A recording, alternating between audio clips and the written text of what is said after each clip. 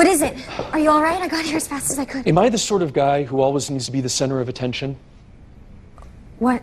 Well, my sister more or less accused me of that, and then she walked out on me. That's the emergency? I thought something happened to you. Well, I needed to tell someone you're the person that I thought of. In the middle of my best friend's wedding? Oh, that was tonight, wasn't it? You look great.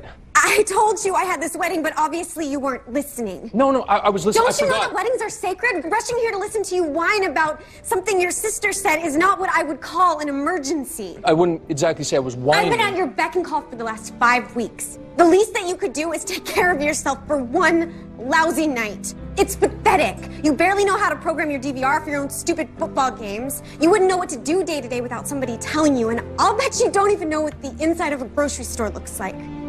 Is there anything that you can do for yourself? Yes.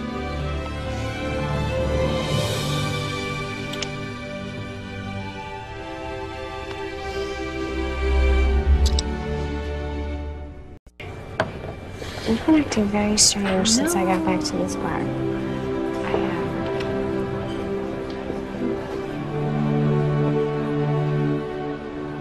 Whoa.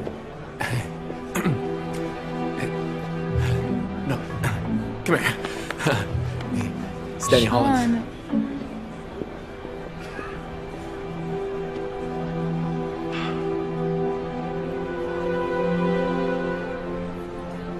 Left my parents' party tonight because of you. It was a great party, by the way.